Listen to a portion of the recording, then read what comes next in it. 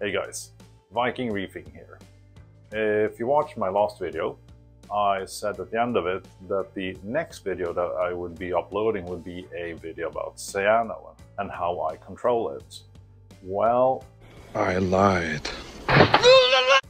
change of plans. I realized that I've never done a full overview of all the gear that I use to run my reef tanks. So we'll be doing that instead. Sit tight for the cyano video, it'll be coming out shortly as well. The point of this video is that I'll be showing off all the tech I use on both of my tanks, both the big SPS tank and the smaller Nias Opus tank, which is more centered towards LPS and softies. This will be a two-part series, so it's not overly long. It's probably going to be quite long as it is. And if you're wondering why the camera started shaking just now, we are watching a couple of, or 3 cats for one of our neighbors, and they just zipped by here. So in this first part, I'll be going over basically everything on this side of the wall. So in the next episode, I'll be taking you through the sump. But for now, we'll stick to the actual tank, so to speak. I'll start with the big tank, work my way from the top down to the bottom, and then we'll head over to the Nias Opus. And by the way, I see huge results when you guys really like my videos. It really helps spread them around. So if you feel like helping me out, please smash that like button. Well, with that out of the way, let's get into it. So, at the very top is my light fixture, which is a Geissman Aurora V12. So it's a full LED fixture. I've used Geissman fixtures for almost 20 years now. And this is the first all LED fixture that I've ever used on, oh well, I had a short run-in with an all LED fixture like 7 or 8 years ago, which didn't go well, so let's not talk about that. But this is basically the first all LED fixture I've ever used. And what I really like about this fixture, that it basically provides you with what you used to get from T5s combined with halides. So you have the diffused sections here, which basically have light bars going all the way here. And you have focused pucks right here. So you both get very bright and focused light, which will have very high power. And you get diffused light, which will spread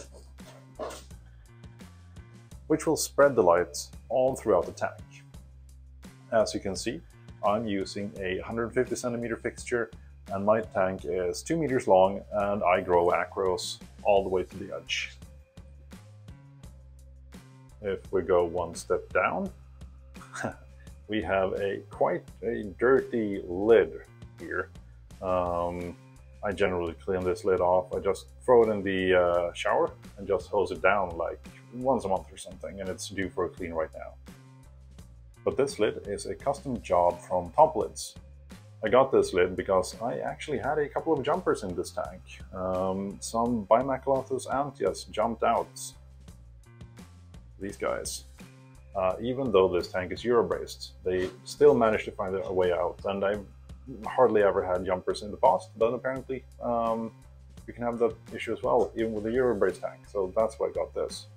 Obviously my tank is custom, so this is a custom job as well. So it comes in 3 parts with cutouts for like auto feeders, and the next thing I'll be talking about. So if you look down the tank here, you can see that I have 3 of these things, or well, you can see 2 of these things here, and an auto feeder over there. These are ocean motion engines. What they do is that they do this. They make the pumps oscillate backwards and forwards. And what I find is that it really helps creating random flow throughout the tank.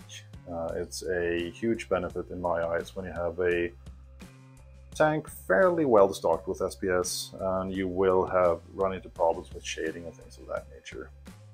What's kind of unique about the Ocean Motions engines is that the holders are 3D printed. So they can basically make a holder for any pump that you might like, which is very cool in my opinion. I'm obviously using 3 Nero 5s on my engines here. What I like about the Nero 5s is that they are very low profile and they have quite a wide dispersion of flow, so it really fits well when they're sitting on the back wall and just pushing the water forward. I'm not creating a jet that will just blow all the sand away from the front of the glass. So yeah, super happy with that choice. I'm also using a EHAIM auto feeder, I use EHAIM auto feeders on both my tanks, and that's basically the only feeder that I would ever use. I've used them for well over a decade now, and I've never had any issues with them whatsoever. And if we keep going, we'll end up at even more flow pumps. So I have 4 MP40s on this tank. And as you can see, the left ones are quite dirty, and the right ones are very clean. I cleaned them last night and haven't gotten to the left ones yet. I use a 3D printed guard for my MP40s. I've had some accidents just when I got them with newly introduced fish that managed to find their way into them, like small wrasses and stuff like that. I'm considering perhaps removing these guards because they do have an impact on flow, and since the holes on them are quite small compared to what you normally get with an MP40, that gunks up fairly quickly. I am, however, a bit worried about some of my fish, so we'll see what we do about that. And what I really do love about the MP40s is that you have no cords in the tank whatsoever. So it looks really neat and clean. And one would think that it would be fairly well stocked in terms of flow. However, I do find that I might need to add some additional flow down the line, perhaps put some like gyre style pumps up here on the edges, just so I have something that can like just shoot over all the corals, particularly this rock, which I'm fairly confident I built it a bit too high really. I would need something, to make the flow pass over it, create more of a gyre effect in the tank. If we go down here, we have my controller box, which is made by Adaptive Reef. So the entire front pane of my cabinet is acrylic. So what I basically did when they built this thing for me, I basically just took a punch saw and sawed out an opening for it here. So I think this came out really neat. If you're interested, I do have a video on the entire process when I built it. And in this cabinet, I have the drivers for my MP40s. You can see it right here. I have a Profilux 4, which controls my tank. So it controls like my ozone, it controls my skimmer to make sure that my pH doesn't really skyrocket, and it controls some heaters and stuff like that. I have a dosing pump right here. I used to use the modern Reef system, which is a 4-part solution.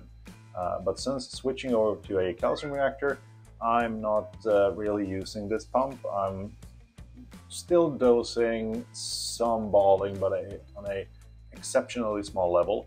I do still have all the balling tanks hooked up, just if I can see that there's some issue if I'm not around. For example, if I'm on a vacation and I screw up and the carbon dioxide runs out, I can dose balling to remedy the situation. Underneath it here is my KH director. So this is basically a automatic alkalinity tester, which I've had now for, I want to say 2 years, and it's been rock solid.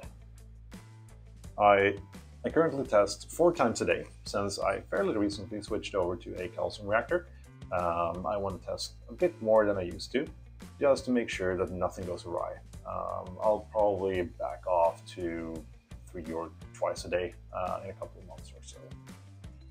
And I think that's about it for the big tank. So let's have a look at the smaller one.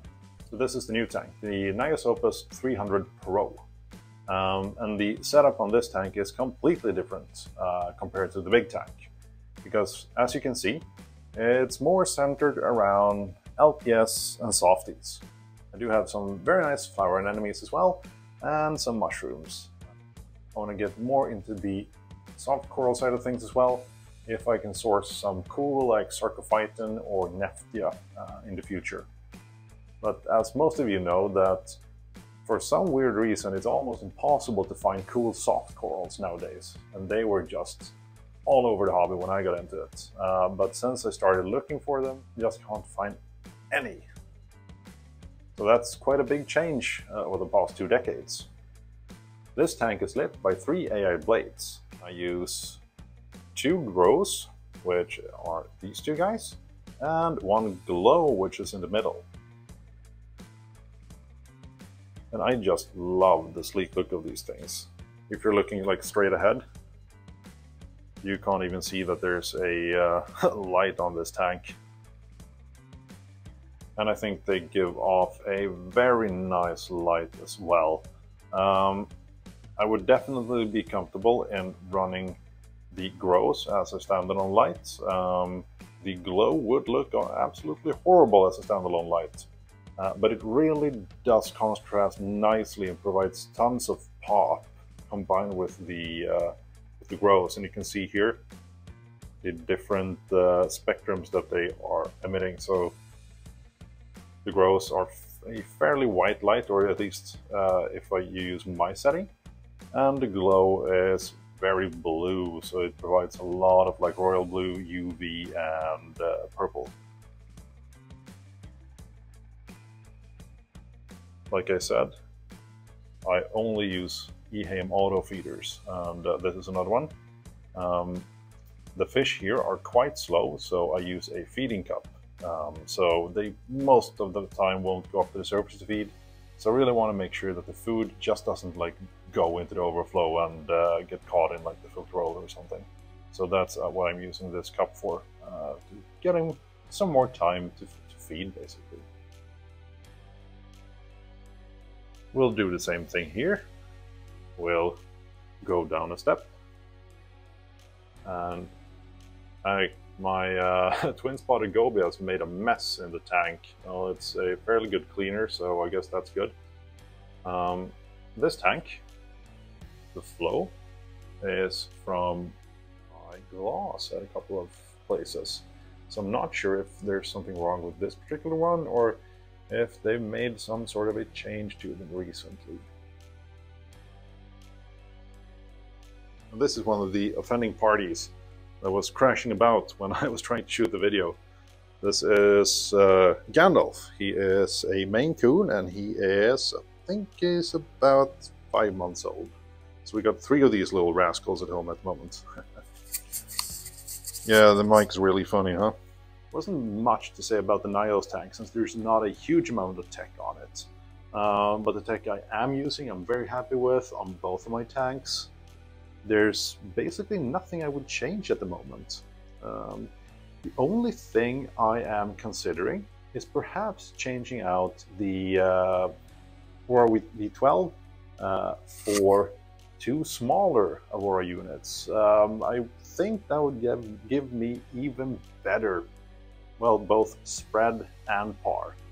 Not really that I need it, but I'm kind of a lighting hog, so that's why I would make that change. As you can... That's the microphone. Boop, boop, boop. Trying to shoot a video here. So I hope you liked this video. If you have any questions or comments, please post them down below. I try to respond to every comment that I get. And stay tuned for the next video. Then we will go over all the details of the sump, and I think that's probably the video that a lot of you guys would be waiting for. I have been bad at showing off my sump, so stay tuned for that. And if you're not subscribed, subscribe so you don't miss it. Alright guys, happy reefing and have a good one. Bye. Bye.